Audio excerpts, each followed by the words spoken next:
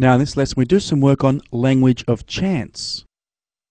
Now we can use the word certain when something definitely will happen. We use the word impossible if something definitely will not happen, and sometimes we say that that has got no chance. The word possible is used when something might happen or it might not happen. Let's take a look at an example to see how it all works. 8 different shapes are cut out and placed on a table. We've got a triangle, a square, a pentagon, it's got 5 sides, a hexagon has 6 sides, a rhombus, that's where all the sides are the same there, another triangle, a rectangle, and a trapezium. Now, what's the chance of picking, firstly, a triangle? Well, we can see that there's a triangle, and we've got another triangle there, so it is possible to pick a triangle. What's the chance of picking an oval? Well, do you see any ovals there?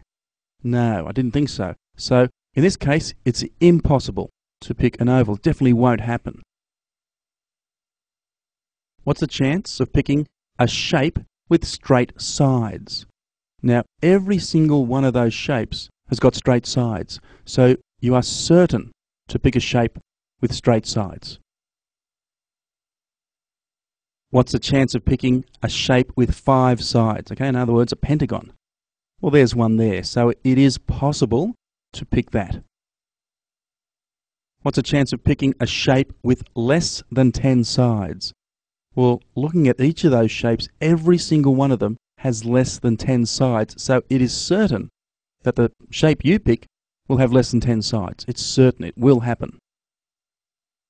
What's the chance of picking a shape with more than 4 sides?